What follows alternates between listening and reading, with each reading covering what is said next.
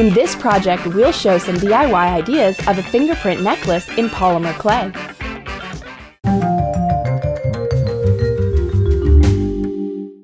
To make a fingerprint pendant, we'll need polymer clay of white, 2 shades of blue, ochre, pink, and green color, jump rings, and braided leather cord with a clasp. Roll up a white polymer clay ball to make a pendant base. Roll out flat. You can use any appropriate object, even a glass. We're using a special rolling pin. Take a small piece of blue clay to roll up a ball. Roll out in a small circle. Put the blue circle in the center of the white base. The most exciting moment, put your thumbprint. To make the fingerprint clear, thoroughly press down the central part of the blue circle. Prick the white base to put a jump ring on. Use a toothpick. Twist a little to make the hole wider. Let's embellish the pendant. We'll need polymer clay of different colors. Take small pieces of blue and pink. Mix just a bit to get a fusion of 2 individual colors. Roll up a ball. Make several 2-colored balls in clay of different shades. You can choose any combination as we have taken the colors that match well. Okay, we've got a number of bright details. Attach the elements to the white base. Start a bit beyond the ring hole. Press over each ball to shape a tight string around the blue circle. The ball string shapes an open ring with a hole on top. Now you can bake the pendant. Look up the instructions to learn the temperature and time to bake your polymer clay. The clay we're using should be baked at 230 degrees Fahrenheit for 10 to 15 minutes. Take jump rings and braided cord. Open a ring and pass it through the hole. Put it on the cord and close the ring.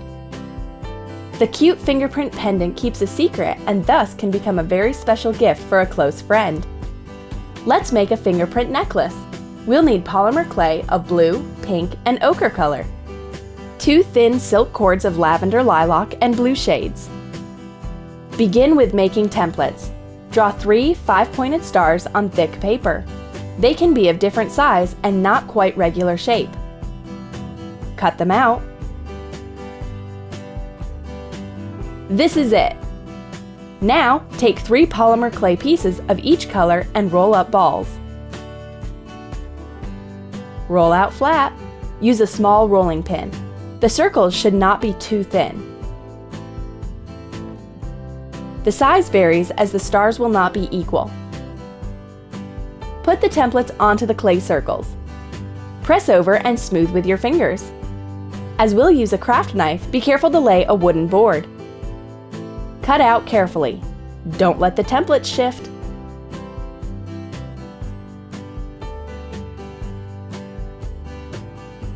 Remove the paper. Pierce the stars to hang on rings. Use a toothpick. And the central element of the craft is a fingerprint.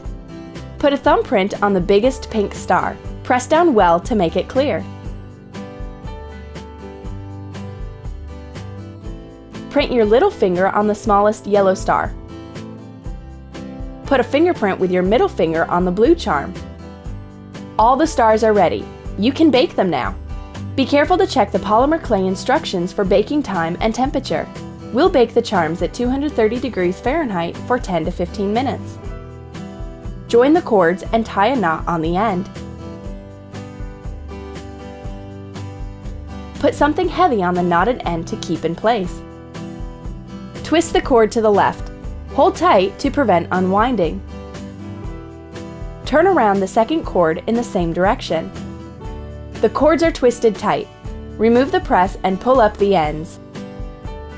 Loosen the cords to twist a rope. Tie a knot on the other end. Cut off the excess. The details are ready. Let's assemble the necklace. Open a jump ring. Thread a star and close the ring. Put on rings on the other charms. Thread the cord rope.